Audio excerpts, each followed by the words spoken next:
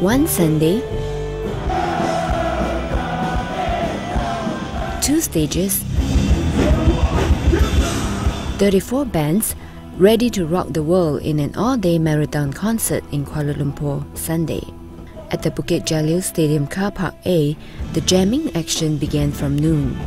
In conjunction with the event's 10th anniversary, the main stage featured the usual suspects from the Rock the World concert series like Pop Shove-It,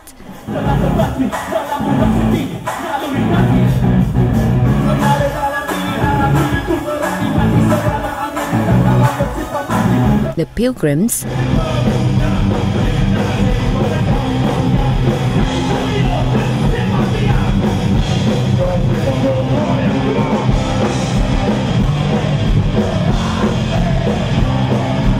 Disagree, and more.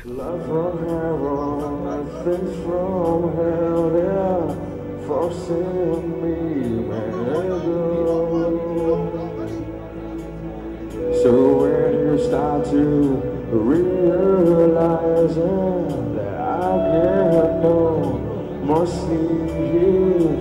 The indie stage at another corner showcased indie and alternative rock bands like Kyoto Protocol,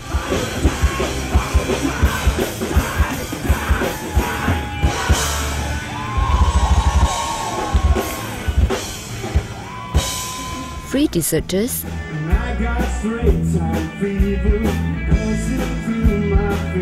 An Honest Mistake, among others.